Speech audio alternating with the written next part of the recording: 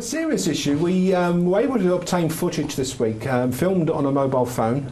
It was a regular punter trying to get a bet on in the betting shop. Now, obviously, for legal reasons, we've obscured the people involved, but it is quite interesting insight into how difficult it can be to get that bet on. 7:34. Yeah. Roses rocking trap 2. 25 max.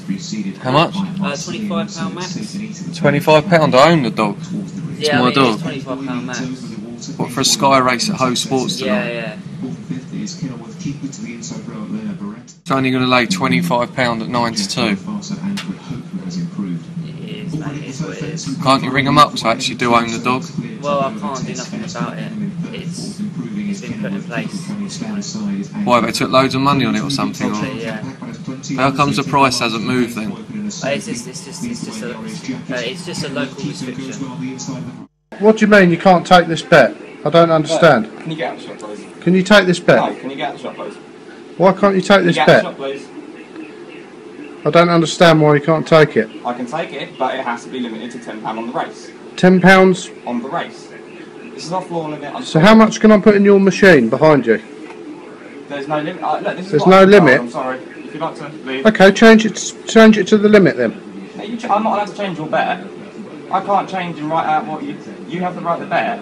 Yeah, I've written the bet. Yeah, I want to lay out the bet. Leave, I'll be fine. Yeah, call the police. I say we do. We call the police. That's what we need to do. Sorry, I'm phoning out the shop at the moment, so. Yeah, I'll call the police. I don't mind. What we need to do is call the police down here. Not taking no bets. That's it's not you know. that. If you don't take bets, you can't limit someone to £10 on a bet, but you let someone put £10,000 in there.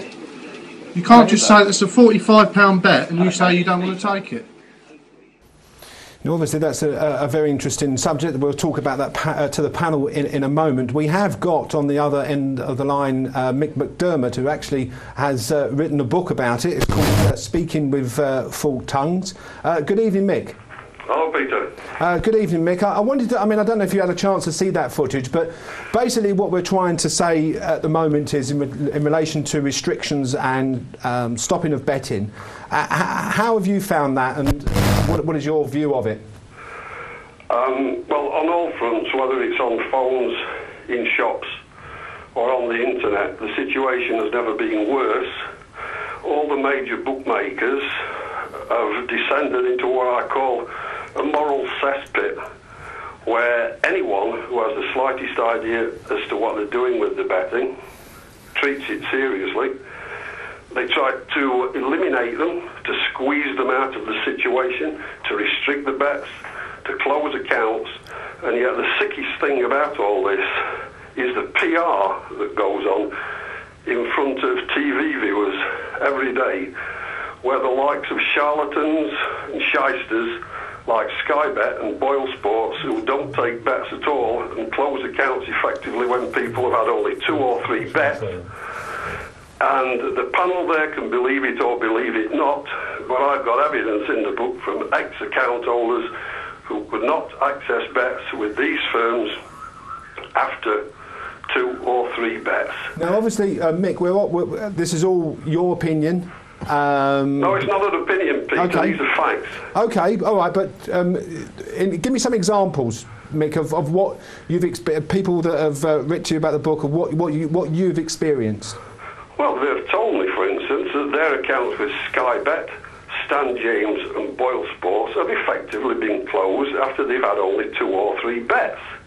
Are these single bets? Are these accumulators? Yeah, let's be honest. These are people who treat the betting seriously. They're not cannon fodder for bookmakers. They want to finish in front. They always want to take industry best price for the bets. And they maybe want bets of 50 each way at 8 to 1 or 10 to 1. And they are continually knocked back and squeezed all the time until eventually the traders want to get rid of them. And it's with all the firms. It may take a little longer to be knocked out of the equation by some rather than others, but the situation is appalling. I'll tell you what, this is an honest, considered opinion. If the major bookmakers continue on the decline in the next 3 years, that they've had in the past three years. So in three or 4 years' time, continue down this spiral, and bookmaking in this country, taking prices in the morning, will represent nothing more than licensed theft, as bookmakers want to concentrate on the riffraff, the ignorant, those who go in the shops and throw a tenner on each race, and get rid of everyone else, get people sitting on the fixed odds betting terminals, rip off the poor and the ignorant, and that's all they're interested in. Okay. Full stop. And the evidence is in the book. Okay. Now, for anyone, obviously the picture of the book has come up there. How long did it take you to write it? And presumably people have got problems, they contact you, Mick? Yeah, I'm quite happy for them to tweet me or email me with their experiences. I would hazard a guess, Peter, that at the end of this little feature or at the end of the programme, you will get some feedback from people which will prove my point. Can I just mention one latest scam? This is Ladbrokes. Well, you're going to have to be very quick. I'll be very quick. Right. Latest scam, and I'd like the panel to quickly tell me at the end of this whether it's a scam. People with telephone accounts wanting bets with Ladbrokes, let's say they phone and want 50 quid on, they refer to traders, they will come back and say you can have 10 quid on that horse at the price, but you must have another 15 quid on something else because the minimum telephone bet is £25. They are being forced to bet something they don't want to bet in order to bet something that they do.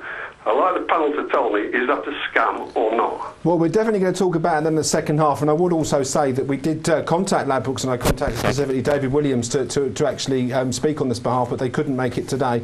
It is a very interesting subject. We're going to carry on with this in part two. I do appreciate your time, and obviously you're very passionate about it, so, and anyone wants the book, they can contact us or contact you, and it's just £10. It's also on Amazon. Okay, all the best. Thank you very much, Mick.